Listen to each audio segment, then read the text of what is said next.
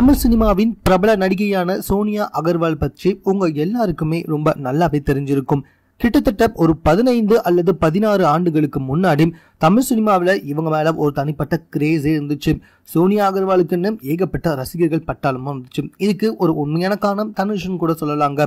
காதல் கொண்டேன் அப்படின்ற படத்துல தான் வந்துட்டு இவங்க ரொம்ப ஃபேமஸே ஆனாங்க. அதுவும் தனுஷ் கூட நடிச்சதுனாலன்னு சொல்லலாங்க.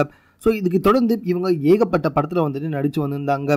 சோனியா அகர்வால் கூட வந்துட்டு எப்படியாவது ஜோடி சேர்ந்துடணும் அப்படின்ற விஷயத்த சிம்பு கூட ஒரு வாட்டியில சொல்லியிருக்காரு அப்படின்றது ரொம்ப குறிப்பிட்டு சொல்ல வேண்டிய விஷயம் தாங்க. அது மட்டும் கிடையாது, செல்வ ராகவன் எந்த படம் நடிச்சாலும் கண்டிப்பா முதல் சாய்ஸா சோனியா அகர்வாலை தான் முன்னாடி வைப்பாரு. அதன்படிதான் சோனியா அகர்வால் 7G ரெயின்போ காலனில நடிச்சிருந்தாங்க. அந்த படமும் இவங்களுக்கு ஒரு மிகப்பெரிய திருப்பு முனையாக அமைஞ்சுது.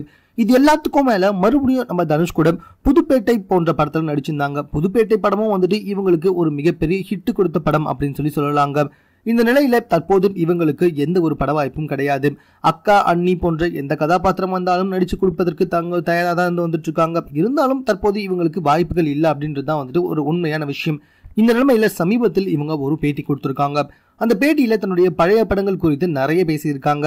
புதுப்பேட்டை படத்துல உங்களுக்கு மிகவும் பிடித்தமான காட்சி எது என்று நிருபர் கேட்டதற்கு அவங்க என்ன சொல்லியிருக்காங்கன்னா, தனுஷ் கூட வந்துட்டு நான் பாத்ரூம்ல குடிச்சிட்டு இருப்பேன். ஸோ அப்போ அவரோட முதுகை தேய்ச்சி விட்டு இருந்தேன். அந்த காட்சி தான் எனக்கு ரொம்ப பிடிச்ச காட்சி அப்படின்ற மாதிரி வந்துட்டு சொல்லியிருந்தாங்க.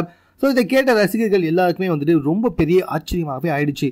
புதுப்பேட்டை படத்துல எவ்வளவோ காட்சி இருக்கு. இவங்களே வந்துட்டு பெட்ரூம்ல உட்காந்து தனுஷை திட்டுவாங்க. அதாவது தனுஷோட குழந்தைய வந்துட்டு எதிரி வாங்கி வச்சுப்பாங்கல்ல. ஸோ அதனால வந்துட்டு தனுஷ் இவங்க கிட்ட வந்து கெஞ்சுவாங்க.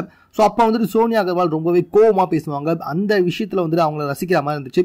ஸோ இந்த காட்சியெல்லாம் அவங்க சொல்லியிருக்கலாம். ஆனா பாத்ரூம்ல தனுஷ்க்கு முதுகு தேய்ச்சி விட்டு தான் பிடிச்சிருந்ததுன்னு சொன்னது எல்லாருக்குமே ரொம்ப பெரிய அதிர்ச்சியா அமைந்ததுன்னா பாத்துக்கோங்களேன்.